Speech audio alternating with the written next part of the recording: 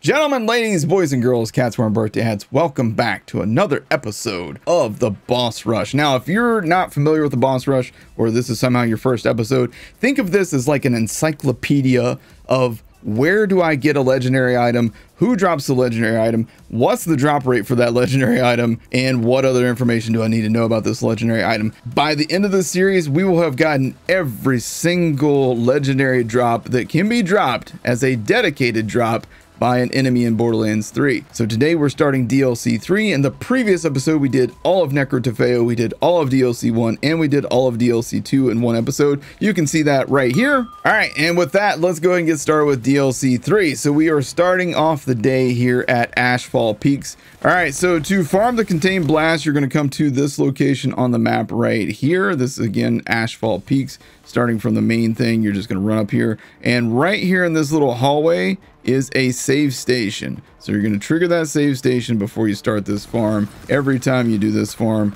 you will start from there. So let me show you where that's located. It's just in this hallway. You just run slightly down here and boom, right here on the map is where you want to be.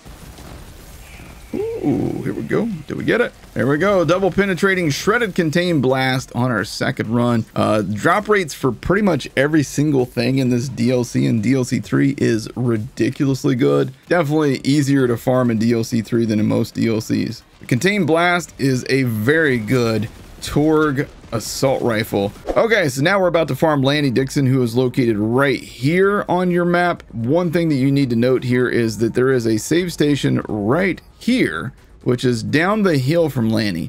Now I know what you're thinking. Well, K6, just parkour up this cliff and go farm her that way. No, most of the time you have to go all the way around there. Now, that said, if you have any kind of speed boosts, if you trigger your speed boosts, mantle this thing, and then run and jump and hit that, you can mantle up this ledge and come through the back way to Lanny Dixon. And then Lanny will be an invisible bastard right here. You just come in and wreck her and hopefully get the complex root. Again, 33% drop chance. So naturally we didn't get it on the first run, so try again. And there we go. Run number 3, we got the complex root. This gun is ridiculous. If you've never used the complex root, this gun is just absolutely insane. Okay, so now we're about to go farm Garrett and Loke, who is located right here on your map. You want to run over to this spot on the map because you're going to trigger the save station here, and that's where you can start all your farms for this guy. So right here's the save station, and then we just run back down these steps and around the corner to Garrett. And Garrett can drop the Robin's Call. He's asserting his dominance. Oh, shit. Oh, man, where'd my clone go? Oh, there he is. There we go, finally. Run number 8.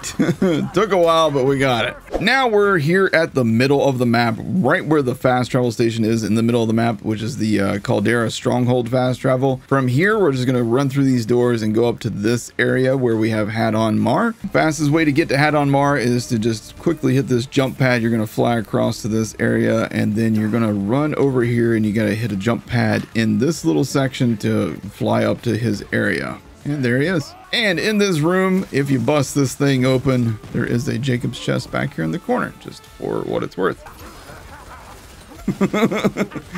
There's the Narp. There we go. Second run. It's not bad. That's not too bad of a farm. Only it is a 25% drop chance. All right, now we're here at this point of the map, which is basically the end of the map. And moving right ahead here is going to be Cormash. Cormash can drop the Stonethrower at 50% drop chance. Don't know why his drop chance is higher. I'm not going to complain. 50% is pretty nice. So we just slide down the waterfall, jump in here, and as you can see, Cormash spawns up top. Cormash likes to knock these things down at you, so try and avoid those. And he is weak to fire, so use fire on this guy. And there we have it. First run. Naturally, we got a Super Ball and a Stonethrower. There you have it. So the Stonethrower can spawn in a Masher variant as well, so make sure you look for that. Moving on now to the Blast Plains, and here we are at the starting point of the Blast Plains. We're going to head over to this point of the map where the Vorduken spawns. At least that's how I say his name. It might be Vorduken. I don't know. So let's grab a car and we'll head over there. This is the save station that you're going to start all of your farms from for Vorduken, which is located right here. And again, from there, you just got to run around to this corner. It is a very fast farm for the most part. Vorduken does have a few phases that it goes through. Basically, it starts out pretty big. You shoot that, kill it, and then it spawns into a smaller version. So I'll show you that real quick here too. Now he's a small version. And then final version and Loot Explosion. So nothing on the first run, so we save and quit and try again. All right, here we go. Nasty Satisfaction, and unfortunately, accurate title for this gun because it's pretty nasty. And not in like the I can do lots of damage with this thing way, but more in like the this gun's nasty, so I'm leaving it on the ground kind of way. Our next farm is going to be for the plumage. So starting from this spot on the blast plains right here, you're actually going to have two different ways. You can run up and around and come over to this spot over here, or you can just jump up on this table, jump up on the fence, and then just run across the fence and get in here. And then dude is going to spawn over here. Okay, so over here, Rendon-esque will spawn. He's a flying enemy, so a big pain in the butt. If you have a soul render, that'll handle this for you. Or if you're like me and you can just freeze enemies, then that makes this pretty easy as well. You just freeze him, he drops to the ground, then you kill him. So we didn't get anything on the first run. Like I showed you, that save station will be your starting point for each subsequent run. So we save, quit, and we try again. Get it? There we go, the prototype plumage. Okay, up next we're gonna head over to farm the Bronsons. Now the fastest way to get to these guys is actually from right beside where you fought Vorduken, but I did this thing a little bit differently, and I'm gonna show you guys the fastest save station trigger right here on your map. So starting from here, you're gonna grab a vehicle every single time, and you're gonna ride across to this point where you get off, and there's a jump pad that launches you over to the Bronsons. So when you get to this spot on the map, you do have to disembark from your vehicle. It won't let you take that in there. There is this jump pad. I like to hit this thing, and that basically takes us over to the point where they basically will start their spawns. And the only one that can drop anything is the one that rides the blue dinosaur, which is Adelaide Bronson. We're gonna kill that one and hopefully we get it on the first run. Wow, locked out. There you have it. There's the Brightside. Actually a pretty decent TDR shotgun. Not as good as the Anarchy, but not bad regardless. And this one can roll with splash damage annoyance, so keep that in mind. Okay, now we have traveled to this fast travel station on our map, which is the Fort Kickwater fast travel. From here, we're just going to run across this little section here and head over to this spot where we're going to farm Ipswich Dun. Ipswich Dun can drop the Blanc, which is a Knives Out reference. Love that movie. And there's Ipswich. Wow, first run, there we go.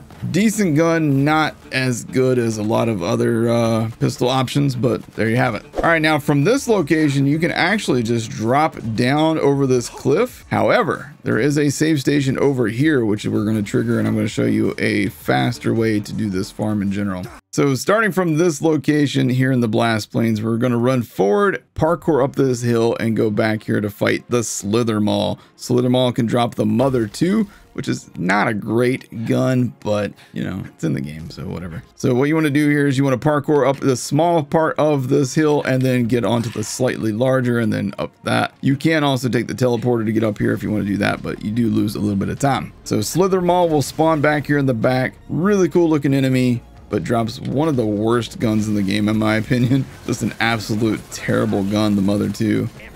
All right, there we have it. There is the unlimited Mother 2. Now, starting from the same save station that we farmed Rendon-esque from right here on our map, we're going to run up here and we're going to travel up through a teleporter to get to the Terra Domini. Now, you do have to unlock the teleporter options in this DLC before you can farm this guy. So here is the save station that we are going to start this farm from, located right here on your map. From here, you just go around the corner. You're going to jump through this teleporter. Do not slide through teleporters, please God. Let me just emphasize that. And then, so that spawns you over here onto this little chunk of the map, and the Terra Domini will spawn from this cliff. Try not to kill it when it's outside of the map over there, because then you would have to go back to Sanctuary to collect your loot. There we go, we got it. There's our Dowsing Rod, woo! So to farm the light show starting from this fast travel station in the Obsidian Forest, you're going to make your way over to this cave where Lasodactyl will spawn. So what you want to do is you want to come into this cave, and then when Lasodactyl spawns, just back up toward the cave entrance. Lasodactyl will always feel enticed to come over to you, which will allow you to get all their loot to drop here on the floor and not off the sides of the map. There we go, and there's our light show. Hey, we got a cryo one. I actually needed a cryo one for this build, so thank you. Not a great anointment on that, but there you have it. Light show, one of the, if not the best pistols in the game. Absolutely love this gun for my Zane. It's so freaking amazing.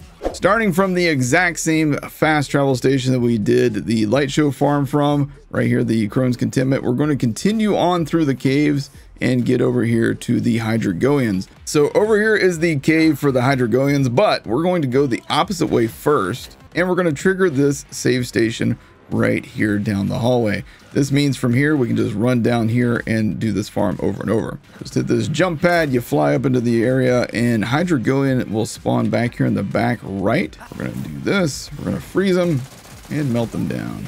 And nothing on run number 1.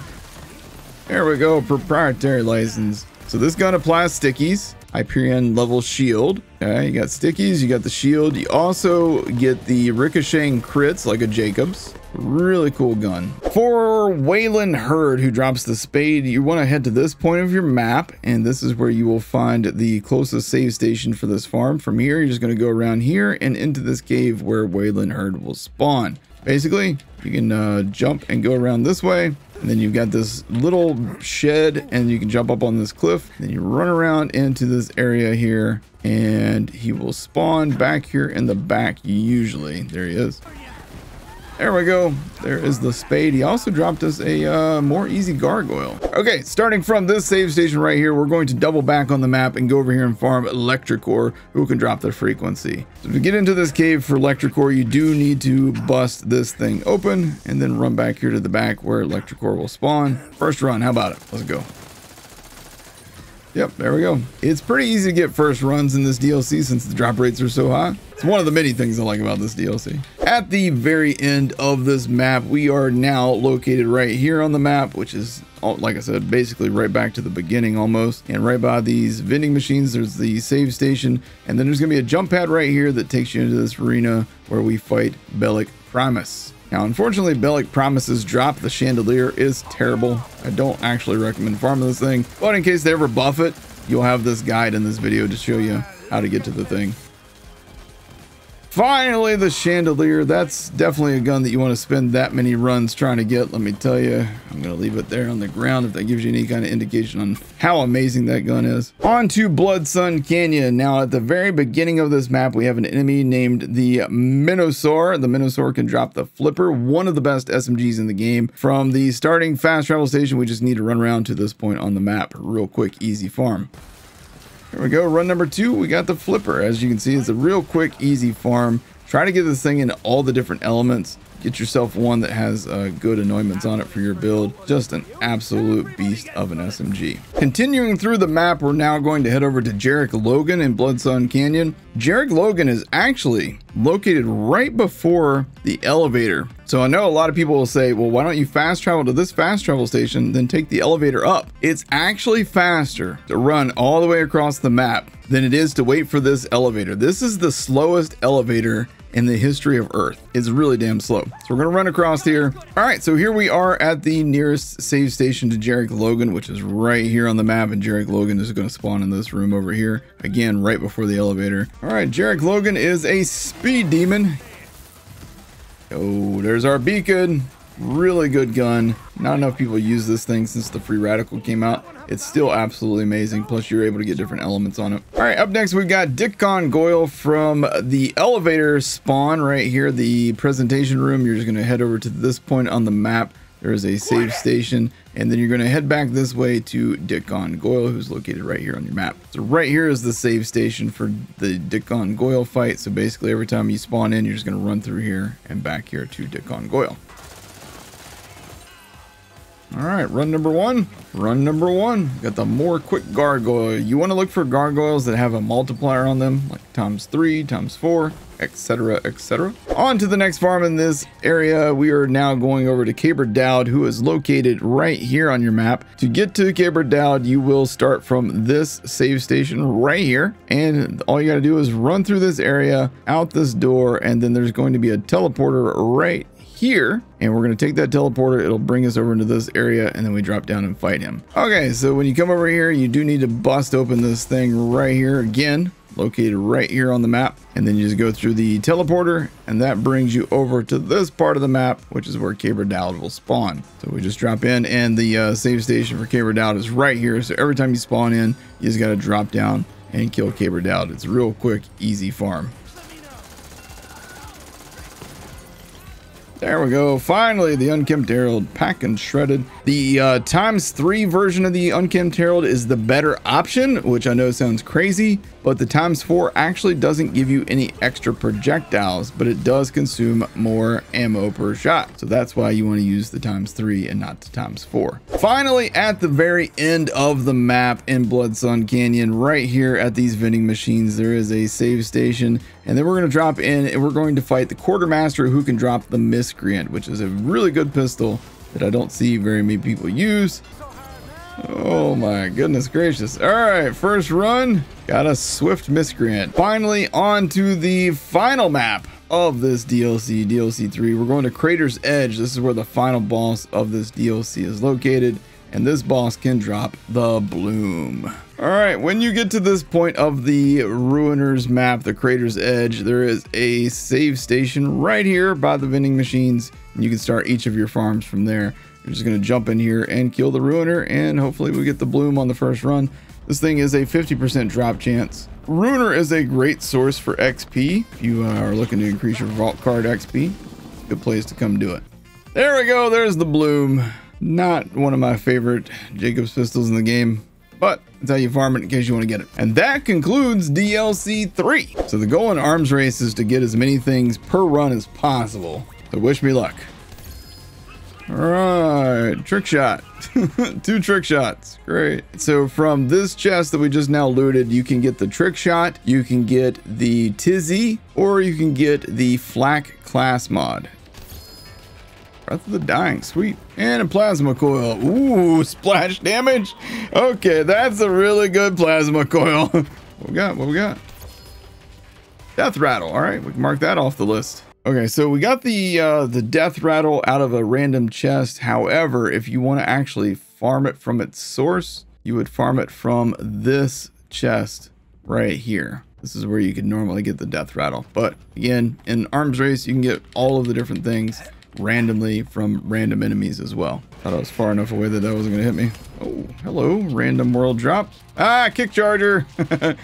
All right, so we got the Kickcharger as a random world drop. However, this thing normally drops from this chest right here, in case you are looking for that. Anytime you want to see all these various locations where you can farm up the arms race gear, head over to mentalmars.com, search his search bar for arms race. He has a map that shows you where to get everything. It's pretty great. By the way, just a little Phoenix University lesson for you guys. If you are running to get past enemies and you want to minimize the amount of times you get shot, jump. Enemies have a harder time shooting you while you're jumping. Hey, we got an Infernal Wish. That is another one that drops from a very specific chest. So normally we get that thing from this chest right here, but it can world drop from any of the other chests or any of the other enemies in this entire DLC. So, ooh, a random world drop, huh? A Toboggan. Yo, this one's got pistol damage, area of effect damage. That's a good one. So the Toboggan that we just now got as a random drop normally will drop from these chests over here. But like everything else in this DLC, you can get it from basically anywhere. All right, and there's the Clockwork Res. Can never be anointed. Not good for damage, and really the only reason you use it is to revive teammates from a distance. Come on, give me a Tizzy already. Yay! Ooh, Tizzy and a trick shot. Quit it! Yeah, quit it. Hey, a ×2 critical thug. Oh, and a jackhammer. Sweet, we're set now. We bought some of that last time we were there. Ooh, hey, binary operator. We don't have to go chase that down now. Woohoo! Binary operator will normally spawn out of the same chest that we got the Kickcharger. That would be this chest right here. The Kickcharger and the Boogeyman out of. So, yay. Don't have to go farm for that. Nice tries, right? Oh, hello. Hey, Hotfoot Teddy. There's our Madcap. Amp and Spike. Movement speed, Sentinel Cry. Or Sentinel active of movement speed, rather. Hey, we got our Torrent. Sweet, we don't have to do the underground area anymore. We've already got the critical thug, the Torrent, and we got the Hotfoot Teddy. Thank you guys for hanging out on my couch while you play video games poorly. I hope you guys enjoyed this episode. We knocked out all of DLC 3. We started Arms Race. Tomorrow, hopefully we can finish Arms Race. Arms Race is tricky though. You never know how many things you can get in one day. but we'll try to continue that tomorrow on the next episode. Hope to see you guys over on twitch.tv/killer6. Link in the description below if you want to come watch live anytime. Appreciate you guys. Make sure you hit the like button, hit subscribe, tap the bell icon for more. I'll see you in the next one. Take care.